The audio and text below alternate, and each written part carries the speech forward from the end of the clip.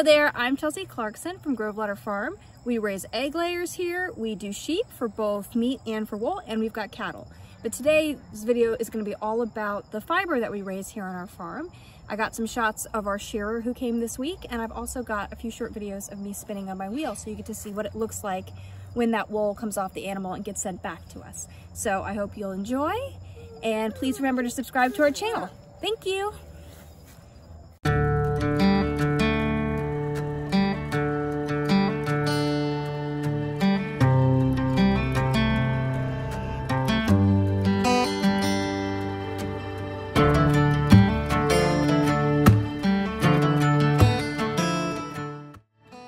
Sheep are interesting creatures because they live symbiotically with us.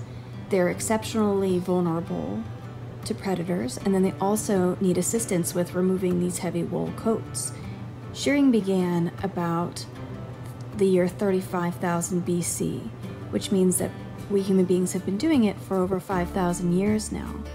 And at our farm we're very blessed because we have a shearer who happens to be a woman, and she's very gentle and very knowledgeable as well. And so shearing is always a fun event at our farm. The reason I say they live symbiotically with us is because they cannot shed this wool on their own. At this point, following thousands of years of living alongside humans, they need to be shorn by humans once a year in order to be free of these heavy wool coats. Each one of these sheep will have their fleece removed at a weight of about 2 to 5 pounds, depending on the quality of the wool and how good and how thick it is. And if it were to remain on them, especially here in South Florida where it's so hot, it would be detrimental to the sheep.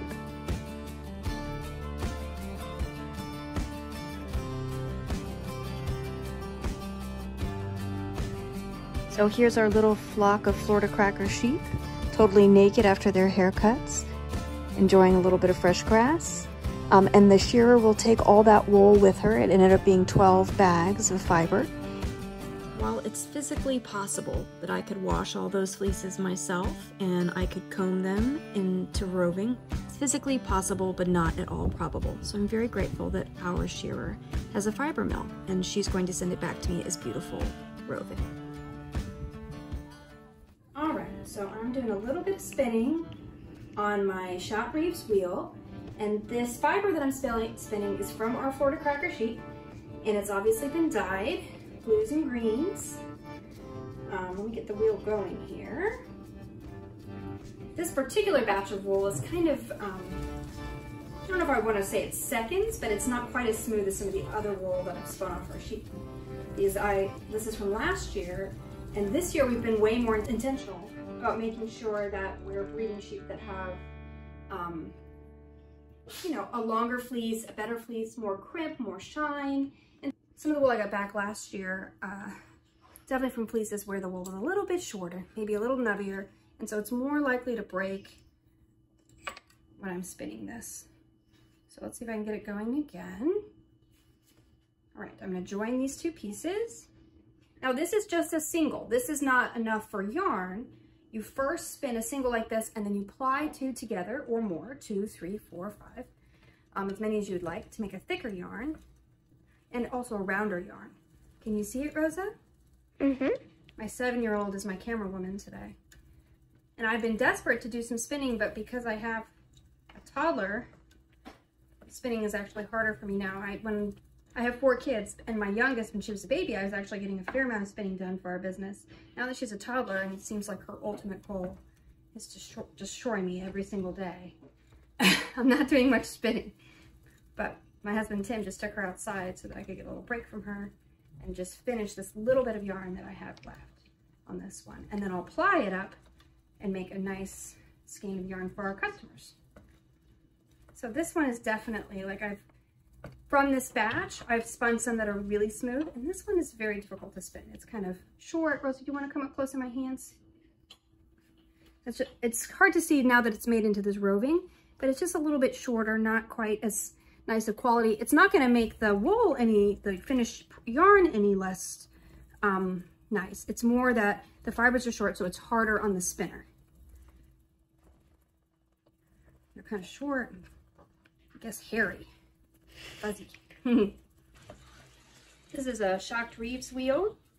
There was a man named Rick Reeves who was a independent wheel builder, and he really made wheels that were not at all like machines, more like instruments.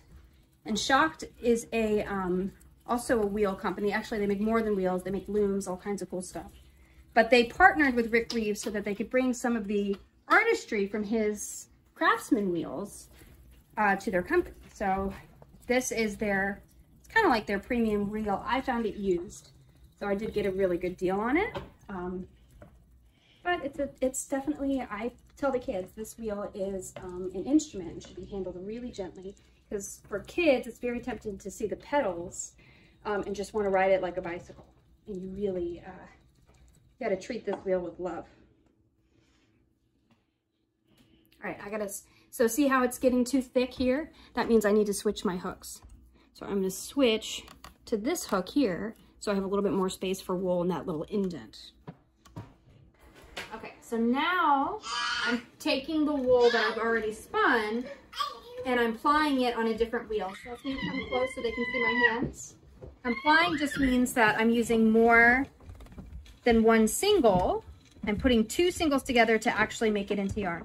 And I can do 3 singles, I can do more. And I'm using a different wheel because this little workhorse wheel, this wheel is actually older than I am. But it's very fast for applying, and it has a huge bobbin. So this bobbin can hold much more, which means I can spin for longer. This is why I can't create YouTube videos.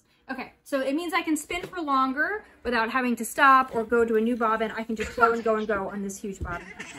So let's take a close look with my hands again. I'm taking the 2 separate singles that I've spun, and I'm putting them together on here.